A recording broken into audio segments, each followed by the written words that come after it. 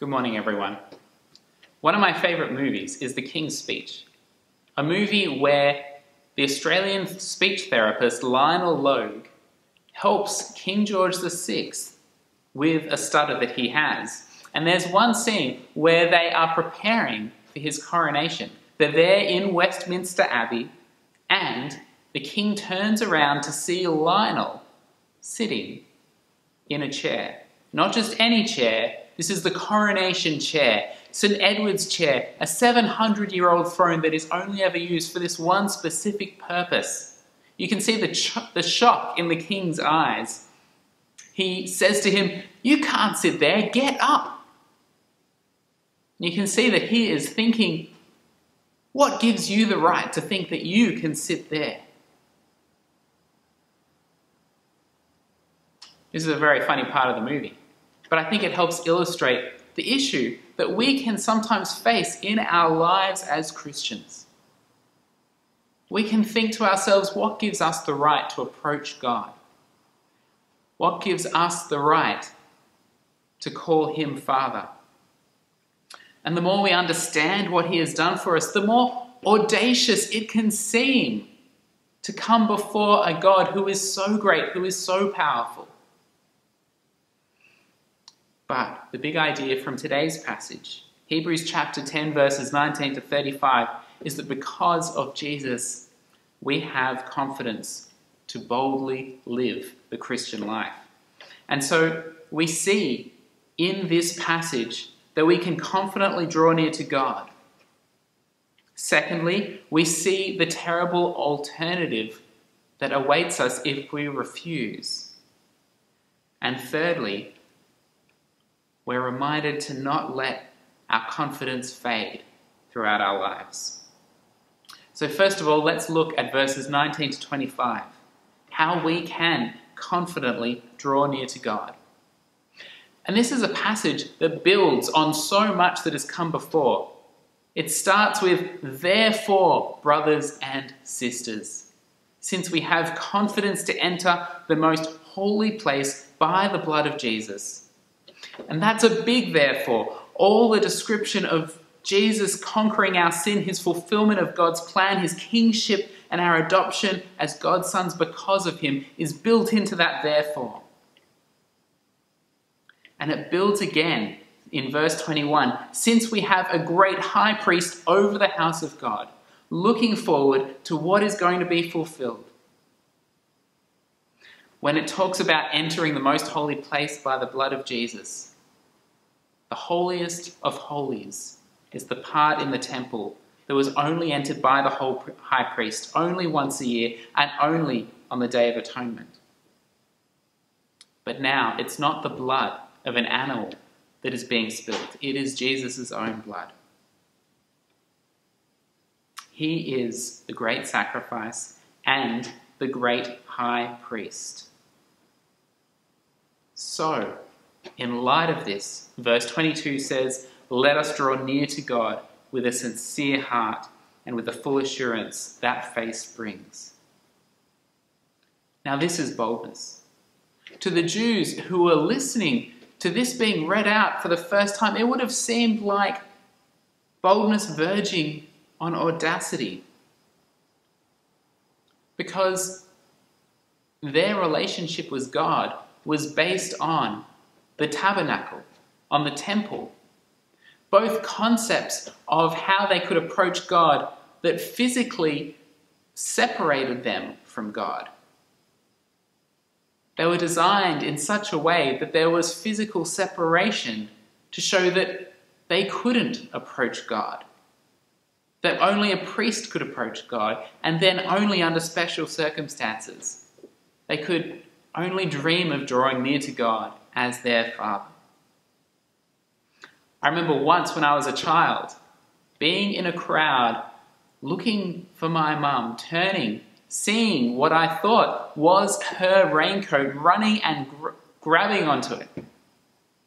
Obviously, this wasn't my mum. It was someone wearing a similar raincoat. I then spotted my real mum over on the other side of the crowd. This is something that I'm sure has happened to lots of kids. And it's because Our desire is to see what is familiar, to see what we want to draw near to, our parents, and to do that as quickly as we can. Well, we can draw near to God. And in verses 23, 24, and 25, there are 3 ways that are outlined how we can do that. First of all, we can hold unswervingly to the hope that we profess in verse 23. It's almost as if when you're driving, there are road signs, there are brakes, there's the steering that you trust to hold you unswervingly. You trust that you are going to get where you want to go because of the training that you have had, because of the car that you are driving. We can have the same trust to be able to hold unswervingly to the hope that we profess when we train ourselves through God's word, when we trust how he promises that he has fulfilled his promises and will continue to do so. We can also consider how we may spur one another on to love and good deeds in verse 24. And this is more than mere encouragement. Spurring one another on, it implies encouraging one another almost to the point where it could be painful. A spur used on an animal, they're on people's shoes and dig into the side of the animal to the point of pain, to the point of discomfort, to show the animal which way to go. Maybe sometimes we need tough love among each other to be able to spur one another on in this way. To encourage one another not to give up on the faith that we have, but instead to love one another and to serve one another.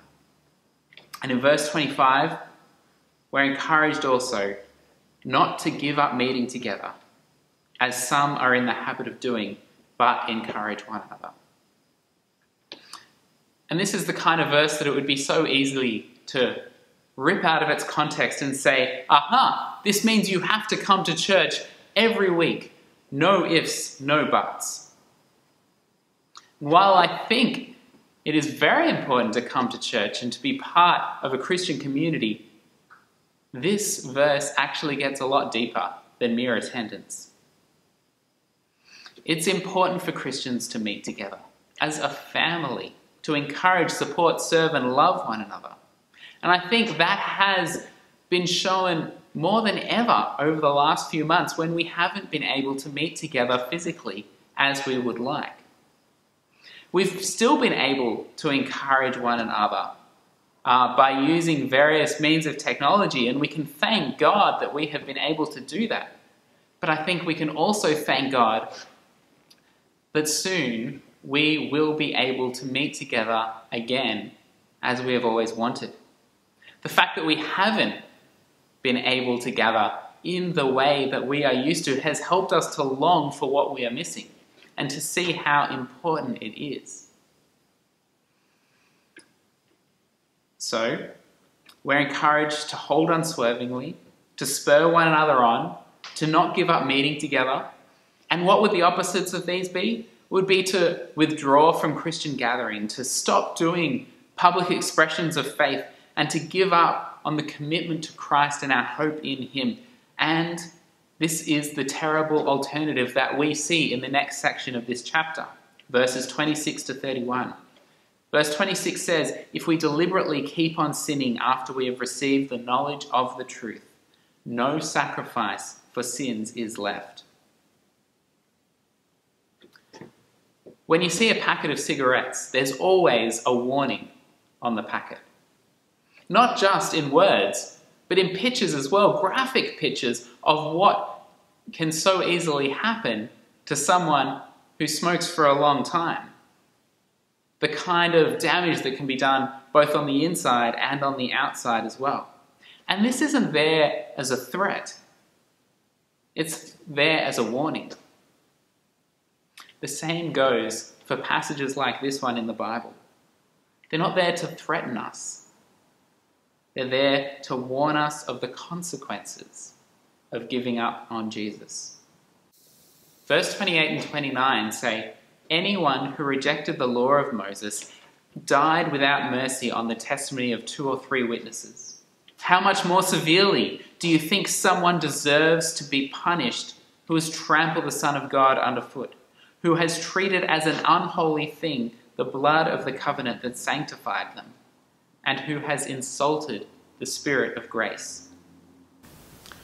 Passages like these can be hard for us to read, and even harder for us to take to heart. On the one hand, we can read them thinking that we are disqualified from God's love, from his forgiveness, because of the sin that is still in our lives. And yet, as we saw in last week's passage in verse 14, we are at the same time, when we trust in Jesus, perfect in God's eyes, and also being made holy. That is, a work in progress. So when we do come before God and repent, we will never be disqualified from the forgiveness that he offers us in Jesus. But on the other hand, we also need to take seriously what passages like this teach us about God's character. He truly does hate sin. Yes, God is loving. Yes, God is merciful. But we can't fully appreciate how loving and how merciful he is unless we come to grips with how much he hates the sin in our lives as well. Those who have turned away from the work of grace accomplished in God's Son, they're faced with such a serious situation. That's because the new covenant is better than the old covenant. The new covenant priest is greater than any old covenant priest. And the new covenant sacrifice is superior in every way to any sacrifice that was made before. Therefore, if people are going to reject what is offered here, they are rejecting the only way out that God has offered us. You might have heard before the story of the man who is drowning and praying to God for help, who then is thrown a life preserver and yet rejects it, saying he is still waiting for God's help, ignoring the fact that God answered his prayer with the life preserver in the first place. And yet in this instance, I think the better analogy would be if the man had seen a life preserver come directly from heaven, and yet instead of taking it, decided to take out a knife and slash it to pieces in front of him. We know we can always ask God for forgiveness, but if we close the door on Jesus once and for all, there is no other door available to us.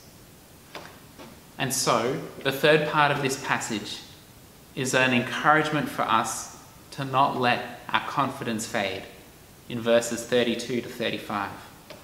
It says in verse 32, "Remember those early days after you had received the light, when you endured it in a great conflict full of suffering." If you were to talk to your past self, how would they encourage you to live for Jesus? I'm not saying that our greatest times of faith are always going to be in the past. If we trust the Word of God, then we are growing more and more like Christ throughout our lives. And yet, when we first became Christians, when we were first gripped by the love of Christ in our lives, when we first truly took to heart who Jesus was and what he had done for us, what would we advise our future selves? How would we encourage our future selves to hold on to that truth? In verses 33 and 34, the writer of Hebrews has encouragement for the people he is writing to along these lines. He says, "Sometimes you were publicly exposed to insult and persecution. At other times you stood side by side with those who were so treated. You suffered along with those in prison and joyfully accepted the confiscation of your property, because you knew that you yourselves had better and lasting possessions." There are Christians around the world today who suffer persecution, who end up in prison, who lose property for the sake of the faith that they believe in. During our years in Canada, we were part of a church that had lost its property because it wanted to remain faithful to the gospel. The Anglican Church in that part of the world had gone through many years of upheaval because there were those among them who wanted to walk away from the truth that is in the gospel. They had more and more treated the Bible not as God's word, but as something where they could pick and choose and apply however they wanted. And so this led to a situation where many churches had left the official Anglican Church and formed their own group instead. Many of these churches did lose their buildings, and yet they had great joy knowing that they had contended for their faith. They had great confidence in God, and they grew in their faith through these times of adversity. They grew together as a community to better serve one another and those around them, and to better share the gospel with the community as well. And so verse 35 says, "Do not throw away your confidence. It will be richly rewarded." So how do we today identify with Christ and his church? What price are we willing to pay for associating with him? How are we willing to show those around us that we draw near to God in our lives?